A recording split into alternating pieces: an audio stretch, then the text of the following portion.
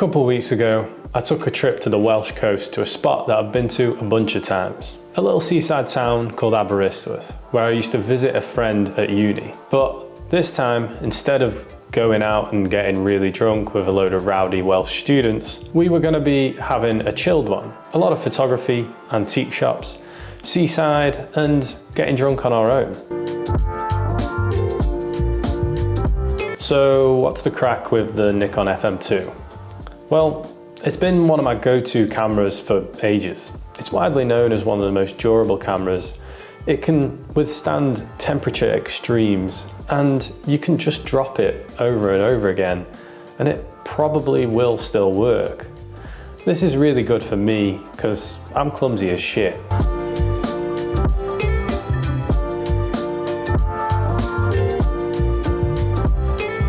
So anyway, we moseyed down to Aber for about sunset, and I got straight out there with the Mike Tyson of cameras.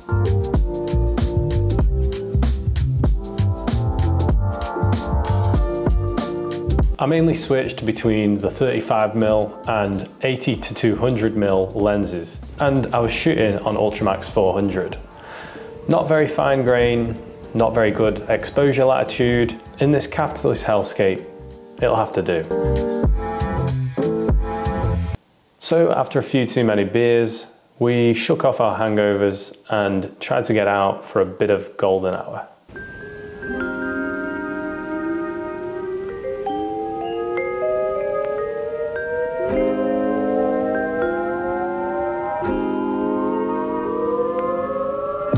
Part of the reason why I love the FM2 so much is that it's fully mechanical, so it can't hurt you emotionally. And also, it doesn't need any batteries to work. This is why the FM2 used to be a professional photographer's first or second camera, because it was just so reliable. Another thing that I love is just how good the lenses are.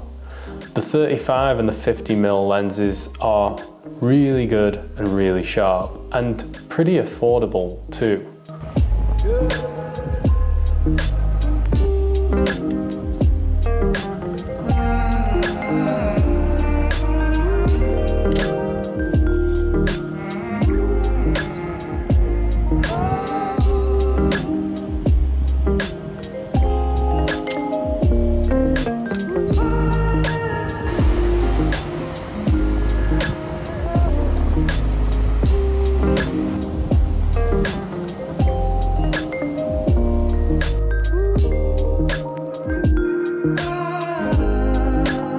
We wandered around for a few hours that morning, trying to find interesting spots and just some nice stuff while it was still golden hour.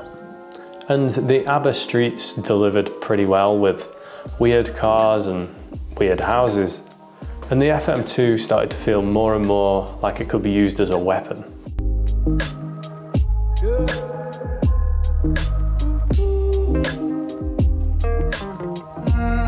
If you're enjoying this video so far, then please like and subscribe. It is really cool for you to do that, and it means that I can continue making nice videos like this for you for free, and it's nice, it's a cool thing to do.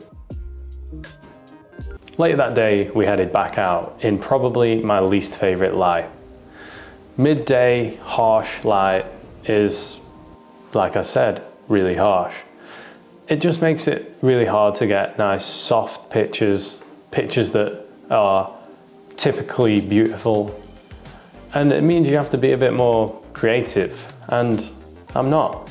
But you know, photography is about trying to get good pictures in shit light, and you know, thinking more about your compositions and trying to find a different way to get something interesting.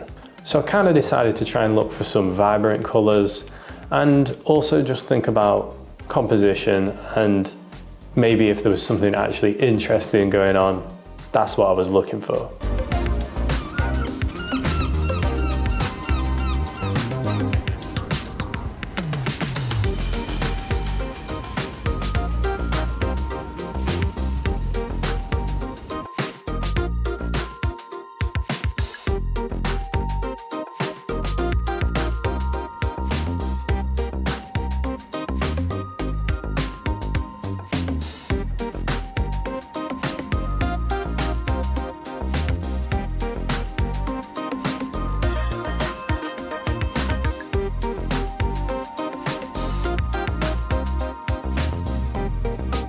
It's funny, I used the Contax G1 for a while. This is a camera that's thought of as like one of the best cameras you can get. It's got these incredible Zeiss lenses available, it's got autofocus, it's got auto everything. But when I used it, I kind of just felt like I was using a glorified point and shoot camera. And there's nothing wrong with that. Like, if that's what you want from a camera, then that's great. But I think I realized that I need more control.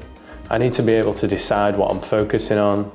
And I need to feel like I'm thinking about what I'm shooting.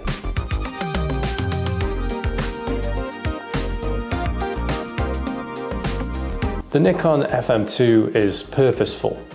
Like, you know you're taking pictures with this camera. I'm not saying that that makes these pictures any better. I'm just saying that the process for me was important. I wanted to feel like I was thinking about this process, as opposed to just pointing and shooting. Now, if you kind of like the idea of this, but you don't want to have to do absolutely everything, then there's the Nikon FE2, which has either aperture priority or shutter priority. I can't remember which. But you trade off some of that durability because that has an electronic shutter and relies on batteries to shoot. So we ended our day by the pier. The Nikon FM2 had delivered, and so had Aberystwyth. The next day, me and Katie slowly headed back to Manchester, stopping only to demolish the biggest Sunday roast that I could fit on a plate. In the car ride back, I thought about how the best camera is not always the best camera for you, or vice versa. You shouldn't really be worrying so much about, can I get this camera? If I get this camera, then that's when I'll be this kind of photographer. It's really, really unimportant. It is your tool, and obviously you want it to be good enough, but it kind of doesn't really matter that much. So the Nikon FM2 might not be the camera for you. The Contax G2 might not be the camera for you. It might be a Canon A1.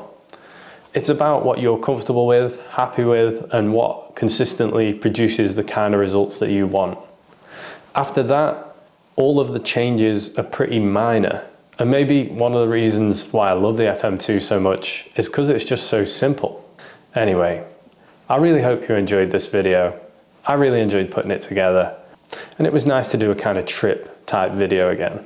If you enjoyed this one, drop me a like and subscribe. It's a really cool and nice thing for you to do. And I'm going to leave you with a song. It's called In Spite of Ourselves by the Viagra Boys, and you're going to love it.